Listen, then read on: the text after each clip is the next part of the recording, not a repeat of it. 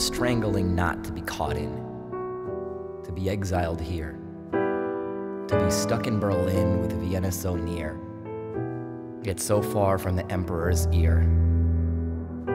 What a strange and impossible sum, to be old while to still be so young. To have sung before speaking a word,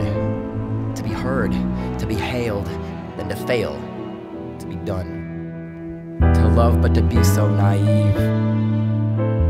to trust and to be so deceived, to mourn, forlorn to be torn from you, scorned for another who suffers no grief,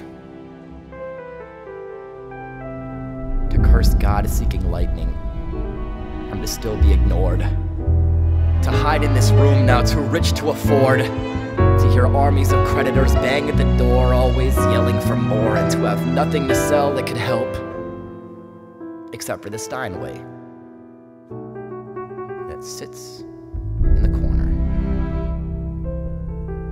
For Arthur Oedel came too easily to learn the scales in every key, to play the etudes and the suites, the nocturnes and the fantasy, to master the sonatas, minuets, and symphonies,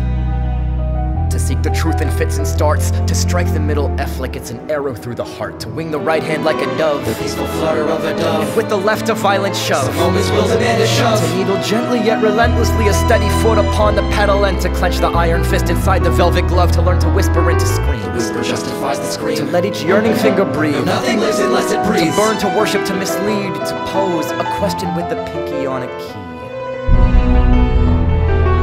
To flee, to fight, to bleed, to float in air, nothing solid underneath.